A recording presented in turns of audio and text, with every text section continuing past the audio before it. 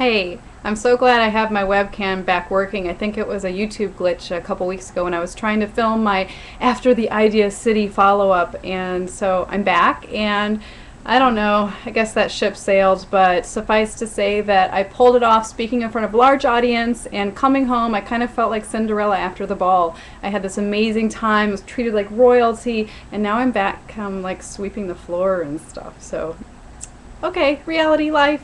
So I just wanted to check in with you and show you my underarms.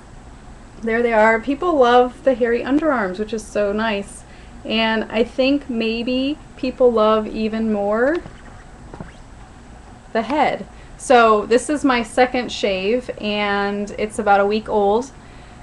It's great. I'm having so much more fun than I imagined I would have with a shaved head thing. My daughter and I have had so much fun this past week decorating it. She's been drawing. I have pictures posted here and there of rainbows on my head, and she's made mommy sundaes with whipped cream, and we just been having so much fun with it. And every day there's a new thing, and I feel different every day whether I'm wearing a wig or not. It's just this constant metamorphosis, and I'm enjoying it so much, and I'm really trying to document as much of it as I can to capture for this book project that I have. So got a lot of great pictures and so many experiences, and everywhere I go there's amazing connections and energy with people. So that's what I'm doing right now, and please check my website, thebeautifulkind.com, for some fun shaving pictures where we took it down to a mohawk, and finally this little funny patch in the front of my head I called the Hitler, and then took it all the way with the razor. It was fun. So